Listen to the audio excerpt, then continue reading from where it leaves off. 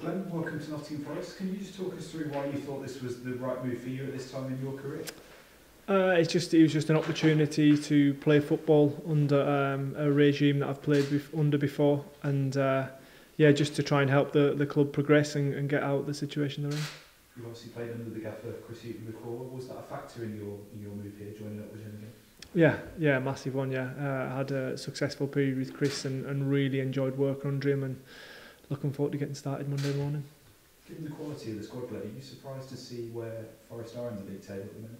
Yeah, I think like most people, from the outside you look at the squad and there's some very good players, and I think it's just a matter of time before we kick into gear and get out of that.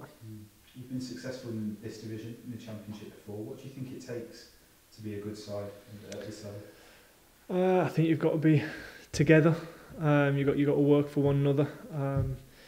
If you can get your flair players working back and working for the team, then you're halfway there, and I think talent will take us the rest of the way. What do you see your strengths as being at this stage in your career? Well, scoring goals, hopefully.